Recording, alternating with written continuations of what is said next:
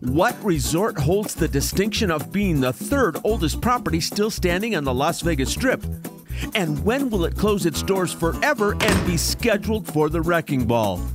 Today, we are staying at the fabled Tropicana for one last time to relive all our memories and share them with you. Plus, for the very last time, we're doing dinner and a show. So get ready, because this adventure starts right now.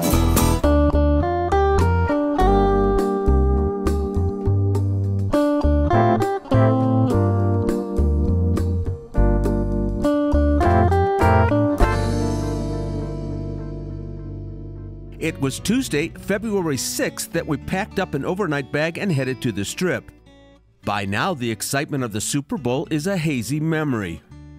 The blue skies were trying to overcome the rain as we turned onto the boulevard and into the Tropicana for maybe the last time. Its owner, Bally's Corporation, has announced that it will cease operations on April 2nd. Well, we are at the Tropicana. We're going to stay one more night. This will be the last time we'll probably end up in the Tropicana, unless they have some kind of a thing where you can buy stuff later before they tear it all down. But we're going to spend the night, so I'm going to get the suitcases out. We are going to reminisce about old times. We're going to reminisce about when I played in the lounge in there, and just going to bring back some old memories. As a matter of fact, when I first came here, the Musicians Union, 369, was just almost next door to the Tropicana. And I'm going to try to get over there if I can. It's raining like crazy. And just see if that building is still there. I'm not sure it is, but that's where it was. And the memories just keep flowing the minute I come over and I see this hotel. A quick stop at the front desk for check-in, and we are off to the 15th floor for a nostalgic overnight stay. Oh, we're on the 15th floor here at Tropicana. We are in room 1592. This is a mini suite. Let's go check it out. Hey, welcome to the Trop one last time. Yes, my friends. Normally I do this as a voiceover, but I wanted to do this live as I'm looking at it. This is just sort of a smaller suite, but it is a suite. 450 square feet. Yeah, and it's not bad. I'll tell you what. For two people, it really is nice. It's kind of old and vintagey, you know. Yeah, it's got that bamboo look like it had years ago in the old garden suites and stuff like that. Humongous queen-size bed. And we have, what's down here? That radio, talk about vintage. Talk about vintage. Look at that radio. Oh my goodness. You can see what I'm talking about. Look at this. With the bamboo. I mean, this is old Tropicana. And believe me, this is old Tropicana, my friends, because they're not going to redo these rooms at all. Plus, the wallpaper is also very tropical. You can see we got some light coming in. There's the TV, little credenza there. They don't offer coffee or anything, but they do have a little table here, which is a nice work table. And I think we might sit at that and talk a little bit. What do we got? Looks like a safe. All right, we got a nice safe. I wondered if there was a fridge, but there isn't. And then just drawers. Yeah, and your typical coffee cups, and I assume those are free. Let's see. It says Tropicana on it. It's going home with me, I'll tell you that. Nice table. You can actually hear the airport because the airport's right next door. And I like this sitting area that we're standing in. There's only one chair, unfortunately. Well, I guess we could use the desk chair. It's kind of cozy. Yeah, it's not bad. It's a nice little chair. It's better than not having a chair. Let's talk dollars and cents. This was another one of our really, really last-minute decisions, but we decided as time went on, it might be hard to get into the Tropicana, especially at the price that we got it, so we jumped. We paid $74 for this mini suite, and then with the $15 tax and $37 resort fee, $126 out the door, and it is a Tuesday evening right before the Super Bowl. And honestly, I can't think of a more exciting place I'd rather be than right here at the corner of Las Vegas Boulevard and Tropicana. Tropicana was one of the first places I ever played when we were here. That lounge, of course, is gone, but the bones of this place is still alive. And in a couple months, it's not going to be here anymore. And I'm going to be very sad. And I wanted to come down one last time just to stay in a room, right? And Exactly. just check it out. Yeah. I'm with you. Yeah, one more time at the Trop. And the front desk agent, she was so sweet. She told us to go downstairs and ask if they'd give us a deck of cards. Make sure we go in the gift shop. We're going to pick up a chip. We're just going to see what kind of memorabilia we can take home with us. Yeah, and we already did a history on the Tropicana. Oh, yeah. So we'll put a link to that in the bottom. Right now, this video is basically just for us. And we're just bringing you guys along because I just want to relive some old memories. I'm even going to try to find out, like I said in the intro, where the old Musicians Union used to be, Local 369. It's now on, what's the road? Duke Ellington Way. It always was. No, but what's the road it's on now? It's in. It's way up on Vegas Drive in kind of a yucky neighborhood. Yeah. Yeah. So, ladies and gentlemen, stick with us. We are going to get started. Get ready because we're going downstairs. Along the hallway back to the main casino is the Glow Spa.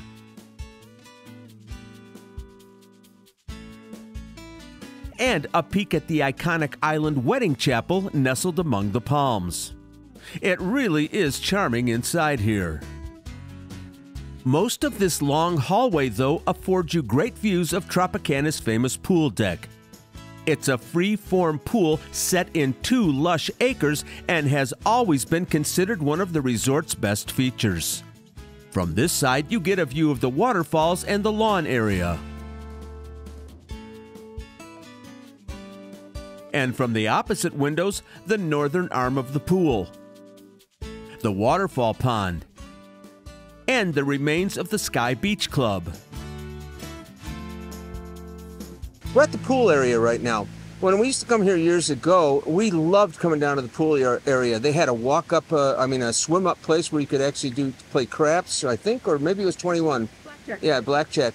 This, if you can just look this down here on this, I believe used to be a pool with water in it, and I think they had ducks and things like that in it. But follow me over here, okay, Paul? Let's walk, just pointing at that up there. These are the garden rooms. This is, of course, the pool side. That's good. This is the pool side. On the other side of that, it actually faced Tropicana Avenue. And that's where we used to stay all the time. And you know what I love to do? I would be there until 2 or 3 in the morning. I would sit on the patio just watching the people go by and watching Las Vegas. I love this town so much. This was my favorite place to come because you could actually get close to the people in your room. And it was just a wonderful, wonderful time. Am I right, Paula, that I would stay outside? 3rd floor. Yeah, 3rd floor, 2 or 3 o'clock in the morning, because I didn't want to miss any of it.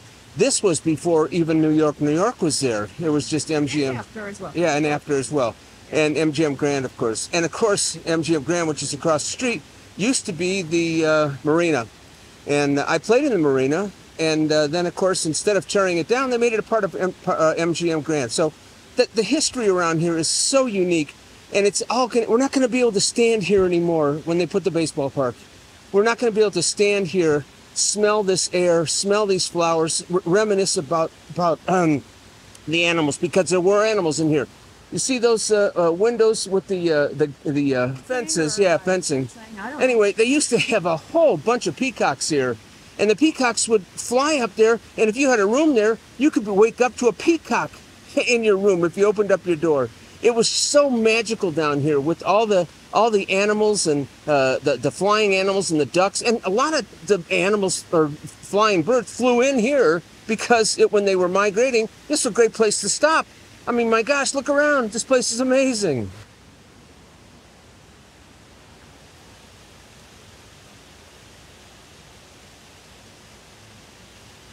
All right, I just wanted to show you the pool for one last time. It's kind of a crummy day out here, and it's very dark. I hope you can see it all, but I hope you can feel my enthusiasm and my love for this place. I really do love this place. I don't know what else we're going to be able to see because a lot of the stuff is closed down. That place, the garden rooms are shut down. You can't even walk down the hall anymore. So we're going to see as much as we can, and I'm not sure where we're going next, but we're going to go right now. All right, as you can see, this area is closed up. This was the big part of the pool area. And boy, years ago, it was amazing. They had an unbelievable waterfall over on the other side. But if you look in that little alcove over there, if you can point over there, Paula, in the center, that's where they used to do the swim up blackjack table.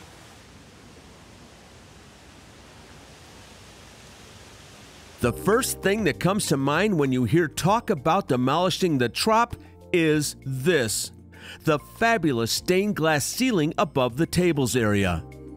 It's literally the first thing you see when you come in the front doors, and it is spectacular. 4,250 square feet, installed in 1979 at a cost of $1 million, and credited with changing the texture of design in Las Vegas.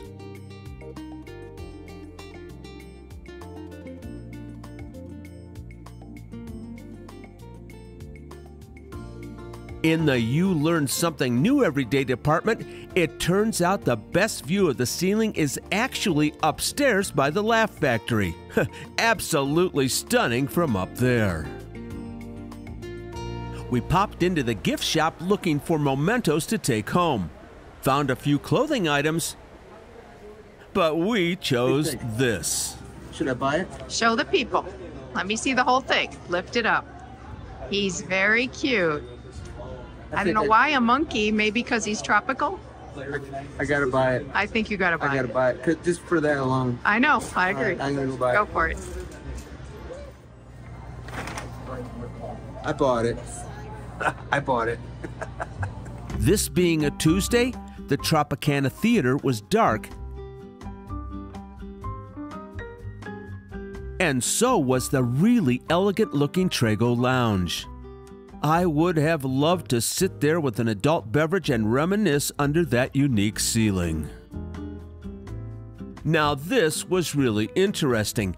Bally's runs a YouTube channel called Big Bet Poker Live, and they were playing in this little studio. Hello, my friends. Well, as I said earlier, it's a Tuesday, and Tuesday means there are very limited choices if you want to eat something.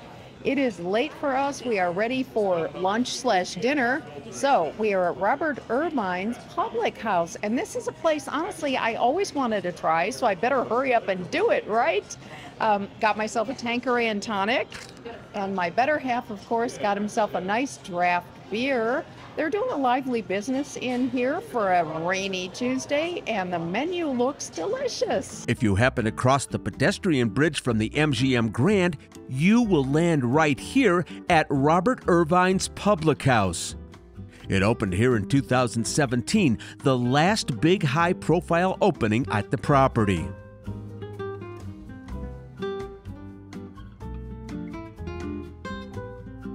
Public House is nearly 9,000 square feet with a warm and authentic pub-like atmosphere and comfort food on the menu. The dining room seats 275, and the wraparound bar is honestly the most inviting bar in the building. It's a top spot for happy hour daily specials and for great food stuffed inside a bun. Look at this. This is amazing. This is blackened salmon with some kind of butter sauce on top. I got broccolini. I got white Royce, which has some kind of a butter sauce inside of it. I asked for it well done, and it looks well done. Let me just take a real quick bite, and then we'll get over to Paula's food. It's going to be hot. Oh, that is superb. Absolutely superb. Let me just take a bite of this.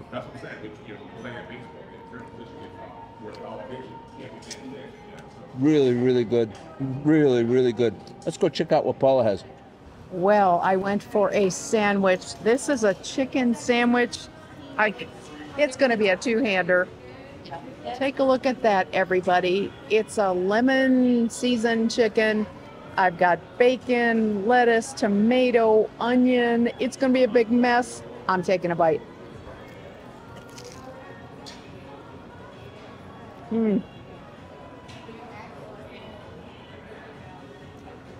They grilled the toast. Fantastic. Oh man, I love it. Garlicky heaven. Well, this is not normally how we do dessert, but we actually filmed it, and for some reason the sound didn't work. This is creme brulee cheesecake, or I should say, what's left of creme brulee cheesecake. It's traditional New York cheesecake that they then burn the top like creme brulee and garnish it with a few pieces of fruit and a little bit of caramel drizzle, and it was out of this world delicious. Loved it. So at dinner, Dale was asking me what memories and reminiscences I had about the Tropicana. I'm not a performer. I never played on stage here, but I remember the 90s as my favorite time here. That was the time that Tropicana had the tagline, Island of Las Vegas, and they really leaned into the tropical theming. They had just swaths of flowers in the front yard as well as in the pool area. It was so beautiful and vibrant. The palm trees were kind of unique to the Trop in that era. And of course, we already talked about how great the pool area was, but I really loved it then. And of course, the Folies Bergère was still performing nightly in the Tiffany Theater. So that's my favorite memory of the Trop. I just left the ladies' room on the casino floor, and these huge framed photos just reinforce my memories of the Trop pool in its heyday. Now, where do you suppose Dale went? The Tropicana's casino is a smallish one by Strip standards, less than 45,000 square feet, but what do you bet he found a Keno machine? Aha! Where did I think I would find you? I'm gambling. Losing? Look at I'm losing. Yeah, of course I'm losing.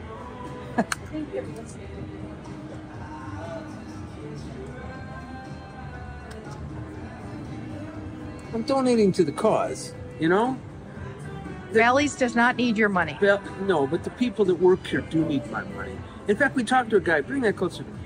We talked to a guy because we're not sure. Well, I know that the people that work here are going to get some kind of a severance pay, and if you worked here a long time, I think you get $2,000 per year. So for every year of service. For every year of service. So if you work, 20 years here, you're going to get a pretty good chunk of change. So we are talking to some of the people. They're very sad they're turned down, and I'm very sad they're turned down. But I'm going to play a couple more nickels, and I think I might win something here because Tropicana is my baby. I mean, I'm going to miss it more than anyone else.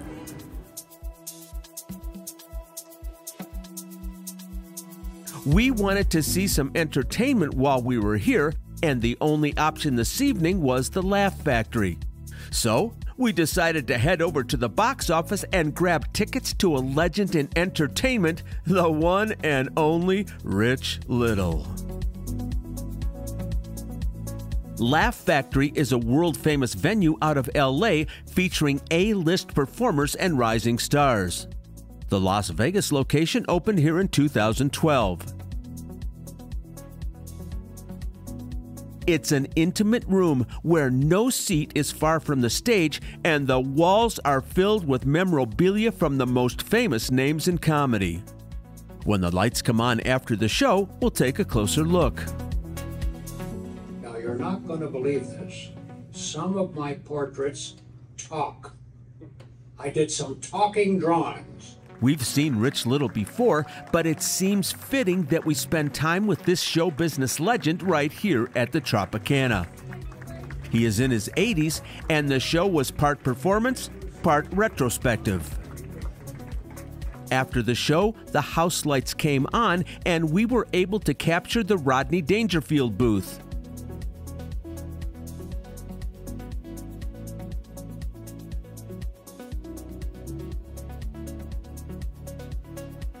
The Martin and Lewis memorabilia in the display case.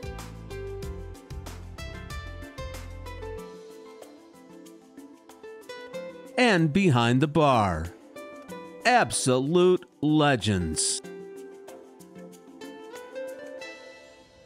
Over the years, we have spent endless amounts of time at this famous corner, Las Vegas Boulevard and Tropicana Avenue. Folks, after April 2nd, I don't know that we'll ever have this sweeping view of it again.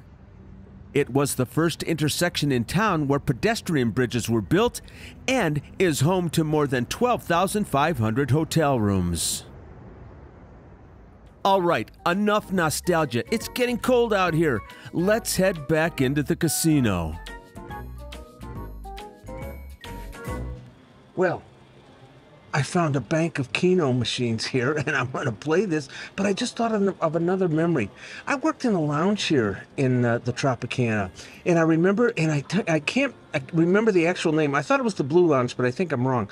It was a ramp that went down, and it sort of went into a pit, and then there was the, what was the thing next to it, Paula? Tiffany Theater. Tiffany Theater was next to it. And I can remember when I was going in for a sound check on there. Here's a little unknown fact about me. I used to do impressions. I did about 6 or 7 impressions in my act, and they were all vocal and singing impressions. Anyway, they were doing a sound check, and I was doing Kenny Rogers. And when I was done with it, the cocktail waitress, who was way off on the other end, there was nobody in the place, she comes running over, and she goes, "You sound just like Kenny Rogers." Okay, I gotta stop it right here. The reason it made such a big impression on me is because it was one of the first places I ever played in Las Vegas, and somebody actually recognized that I could do an impression. That made me feel really good, because anything else I had done was not in Las Vegas, was always on the road someplace. But to be recognized in Las Vegas, this was a big deal. And I kept it in my brain forever, because I used to do those things. I could do Neil Diamond better, Neil Diamond, I'll tell you that. Let me just hit the button here. So that's one of my memories of being here in the Tropicana the first time. Also, I have already told this story. I did audition for the Folies Bergère, and of course they didn't take me because I left real quick before they had a chance to hear all of my talents. Truth be told, it was an open audition. I decided I'm going to go down there. What the heck? Let's see what happens. I did the singing and all that kind of stuff, but then they wanted to do dancing, and I can't dance. I can barely walk. So I shuffled off the Buffalo out the back door, and that was the end of my Folies Bergère career. So again, we're getting to the end of the night of this video, and we've been reminiscing all night. We're really having a good time, and I'm really going to be sad and sorry when the Tropicana gets tore down. Let's keep hitting the machine. Heading back to our room after our customary nightcap, we caught this glowing shot of the MGM. How gorgeous is this? My friends, you just gotta love Las Vegas. You know me, I'm a morning gal. Had to visit the casino and snap a few more pics, minus the people, before we check out. I also picked up a few casino chips at the cage to add to our pile of keepsakes, you know? And we will wrap up our last day at the Tropicana with a few moments at the corner once the morning sun returned to Las Vegas. In a unique twist of fate, the Trop opened its doors on April 4th, 1957, and will close them on April 2nd, 2024, almost 67 years to the day. I'll tell you what, no matter what happens next, we will always hold dear to our heart the great memories of the Tropicana. Well, my friends, I sure as heck hope you enjoyed walking down memory lane with the two of us little saps walking through the Tropicana. I apologize. Sometimes my mind goes a little bit faster than my mouth does, and I get things screwed up. You know, like forgetting to button my button. But my passion for this hotel and this property is just, as you can tell, it's overwhelming. It is overwhelming. And the funny thing is, as most of you know, the Tropicana's closing has to do with the Oakland Athletics baseball team supposedly taking over 9 acres of that property and building a stadium. Can I just say something here? Sure. These people, I think they're a little bit flaky. Flaky. Yeah, yes, because now there's a lot of back and forth. They're not so sure what's going on. In fact, you can read this, Paula. Read this for the folks. Well, this was in Thrillist earlier this week. This is from the president of the Oakland A's. Yeah. For us to build a ballpark on it, the entire site needs to be clean. There will be some type of implosion. Part of it will be taken down manually, but part of it will be imploded. That will be a big celebration, a moment when people realize how big this is becoming. Wow. So that was earlier this week, and now there's some doubt, and there's a lot of different drawings, but whatever. And then they're talking about Bally still would own then the other 26 acres. Trop is 35 acres in total. And they're going to build the new hotel, casino, and maybe something like the park, where it could be kind of a sporting, shopping, dining, you know, whatever, sort of like T-Mobile in the whatever. Park. So, but you know, some of it may never come to pass. Yeah, we did this emotional video, and then all of a sudden, as we're in the middle of editing it, and I'm listening to the radio, and with the radio's talking about, well, I wonder if this is going to happen. So all we can say is stay tuned. It's an interesting saga. But still, that does not take away my love for the Tropicana. No, and we hope we did it justice in just conveying how much that beautiful white tower means to us, and the pool area and all the memories that we share at the Tropicana. We have a lot of keepsakes, not just this fella, but decks of cards and matchbooks, and back in the day I used to take the stationery and the notepads, and we have a lot. Well, you saw that I saw that in the video, because I put all that in there. You don't know, you don't know that. Awesome. All right, if you're not subscribed, please subscribe. Don't forget to hit that notification button. Anything else you want to tell these nice people, Miss Paul? Did you ever wonder, how could the Tropicana be a DoubleTree by Hilton and there's no chocolate chip cookies? What is with that? Hope you had a good time. We'll see you next time. Bye, everybody.